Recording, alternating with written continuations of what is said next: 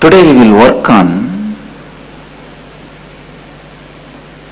the root patterns. Listen. Today we will start working on the root pattern. Let me define root pattern. The mental pattern which you create about you and the way you project and about the life and world during the disempowering,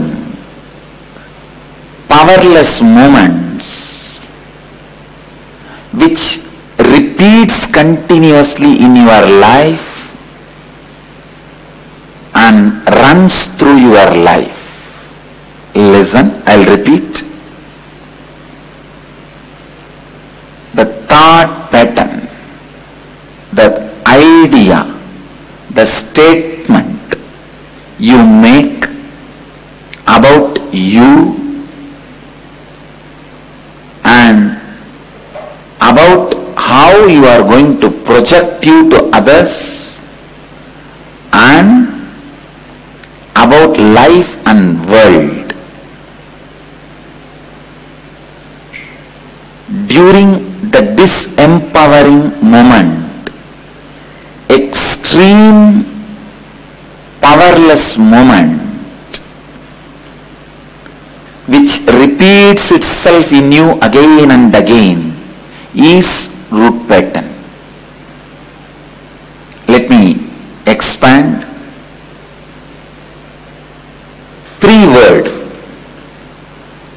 Mamakara means the inner image. Mamakara means inner image. Ahankara means your outer image. Swa Anyakara, understand, 3rd word I am introducing. Swa Anyakara means your image about life and others. For example, like life is always out there to get me. Everyone is there to cheat me. Listen, today we will deepen our experience, deepen our understanding about our mamakara and also discover how our ahankara, please understand, we will deepen our understanding about inner image, actual inner image, and also discover why our actual outer image is the way it is. All of us know we have an outer image, ahankara, but we don't know why we built it in such a way, the way it is. It is like why you do things the way you do things. Why you project you the way you project you. We will discover that now. And Swa Anyakara, which is our image about others and life. How this Ahankara and Swa Anyakara took shape. Please listen. All of you are able to understand what I am saying? First thing you need to know, all 3 happens simultaneously. Listen. Listen. I give you the example. Once when your brother was beating you as a 3-year-old child, the mamakara will be powerless. The ahankara will be, I am powerful. I will not allow anybody to attack me. And swa-anyakara means your image about others and life is there out only to torture me. I am always tortured. That is swa-anyakara. All of you are able to get it? All of you are able to cognize what I am saying? The difference between the three: inner image, outer image, your image about life. Please listen.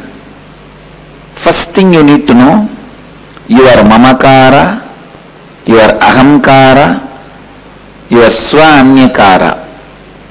In English, your inner image, outer image, your image about life.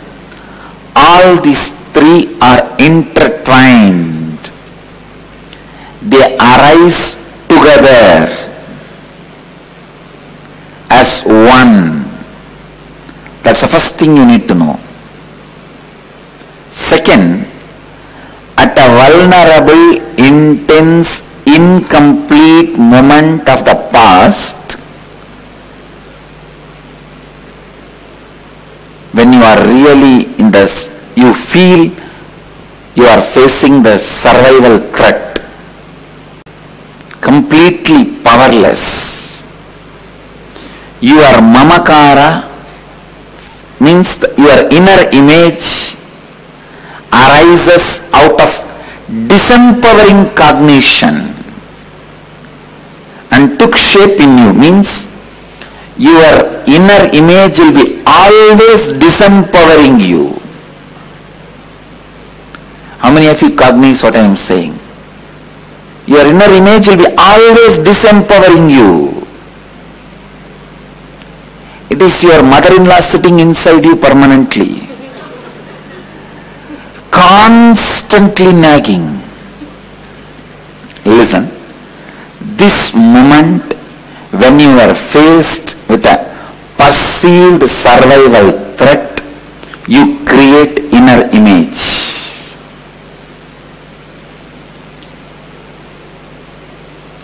Along with this disempowering cognition you got about yourself, two things will happen simultaneously. Listen. See, when you create a disempowering cognition about you, inner image, two things will happen simultaneously at the same time.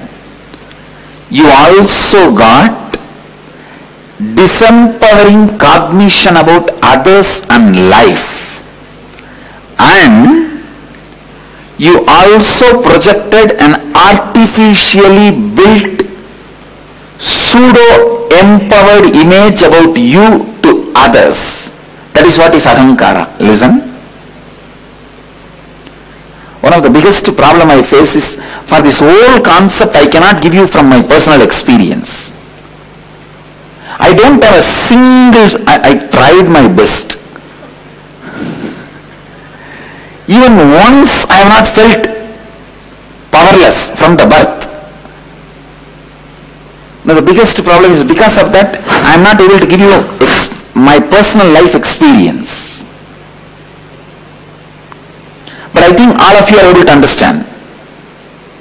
Am I right? All of you are able to understand. Listen. When you got a disempowering inner image about you, you create a pseudo empowered image about you for survival's sake and project that to the world. Understand? Artificially built up pseudo empowered image about you to others. It is like you create one and get two free. The inner image you create and your image about others and life and the image you project to others, these two you get free. All of you understand? See, you do not relate with the world the same inner image you created about you. Do you relate with the world? No. Even yesterday, 80% of you did not introduce yourself with the actual inner image. Even if you say, yes, sir, I am a failure talking to you, then immediately you change and tell your other name, your ahankara, and try to know about their ahankara.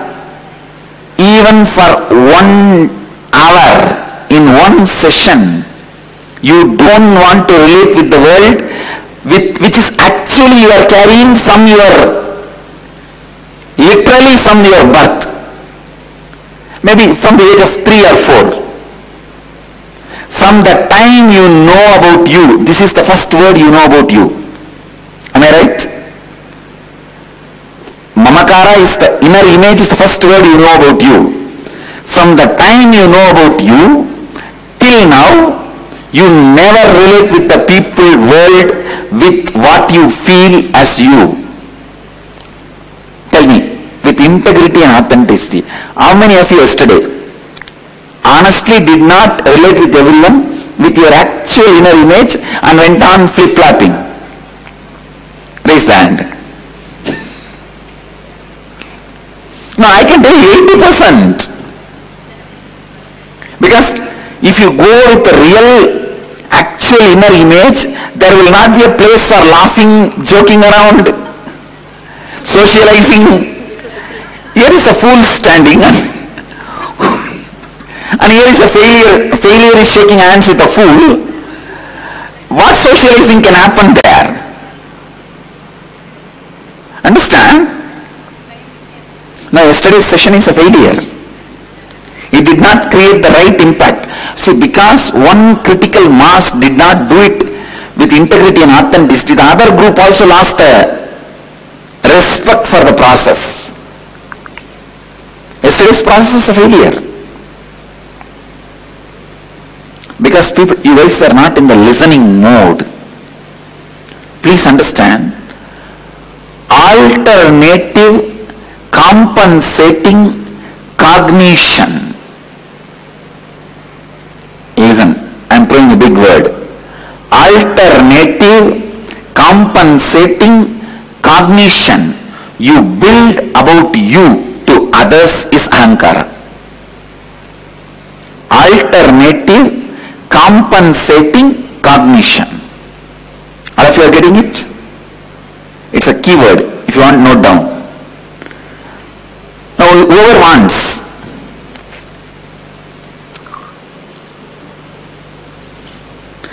alternative compensating cognition. Alright, now please drop the pen and paper. Please listen carefully. In order to survive and escape from the perceived confrontation and suffocation,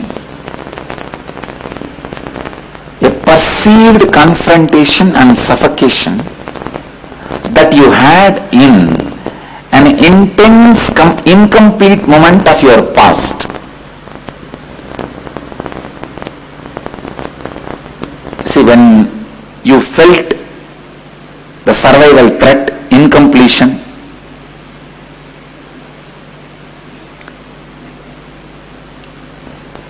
please understand, in order to survive and escape from that suffocation and confrontation, intense incomplete moment in your past, in order to escape from that cognition which left you in deep incompletion, you grabbed and held to an alternative compensating cognition.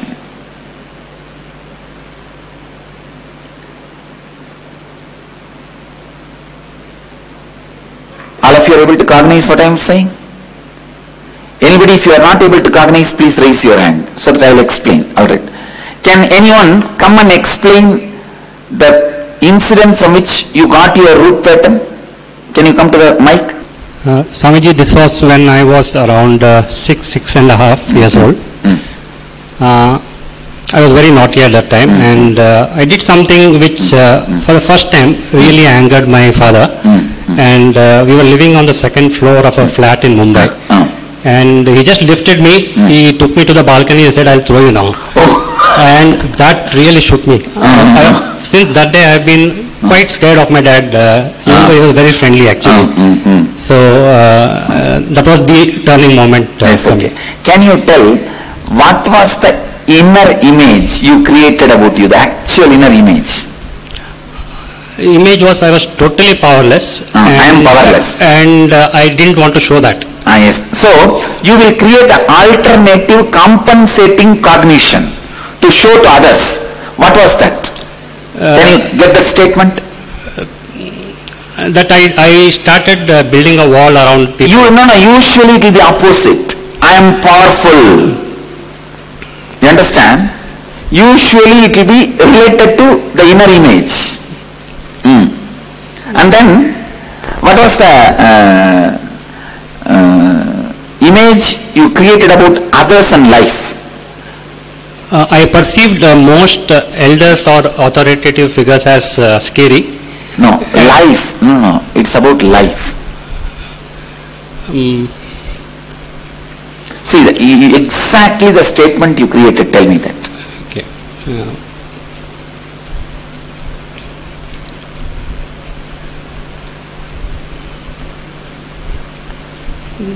All you guys are getting it? The online cities.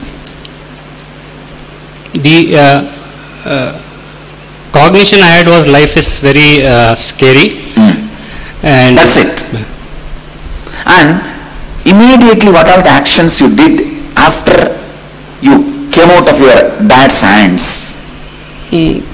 Immediately on that moment, I think I just ran to my mother. But no, that is one thing. Okay. But later, I started avoiding tactics or not confrontational, but not to show any weakness. Not to show any weakness. That is the ahankara statement. You understand? Getting it? Yes, sorry. So all of you are understand, behaving politely is nothing but not to show any weakness.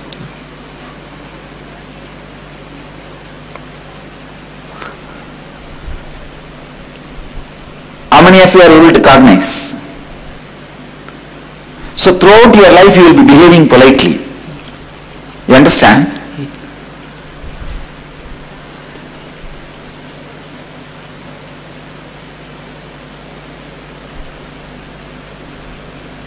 I can say that behaving politely is one of your strength. Am I right? Yes, Swami. So now, come on, let the whole group tell me, how many of you understand, cognize what now Doctor said, the three statements clearly?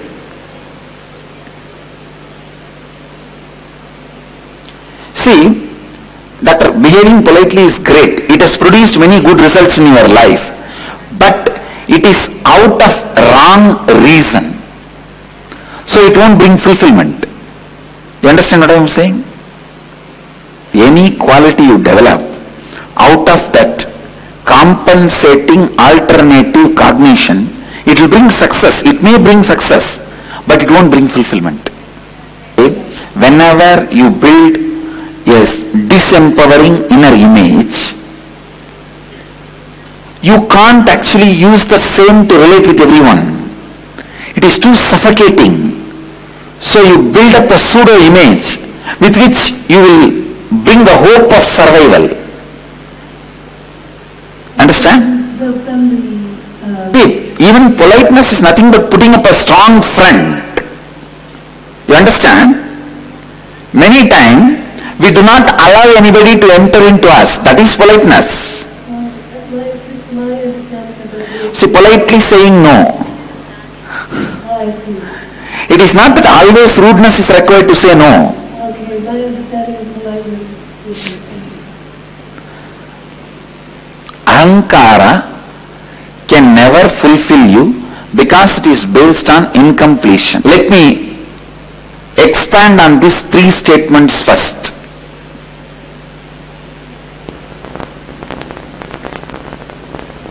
Inner image, the image you project to others, alternative compensating cognition,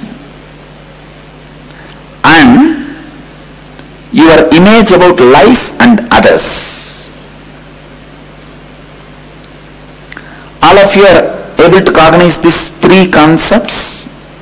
Anybody who is not able to cognize these three, raise your hand. Okay, that's good. So we'll move to the next. Now, I wanted each one of you listen. Now I wanted each one of you to sit with you and dig out from the earliest memories of your life where you experienced conflict, relive the whole situation in the mirror, sit with the mirror and relive the whole situation again. The earliest memory of conflicting situation. Note down in that situation your actual inner image statement. Your actual inner image statement. Your mamakara statement means the statement about you. Second, your actual outer image statement. Your ahankara statement. The statement how you project you to others. Third, your actual image about others and life. Your statement about life and others in your life. It will usually, life is out there to harass me, life is out there to get me, life is always denying what I want. It can be anything. Now identify and write down all the three statements. Clear?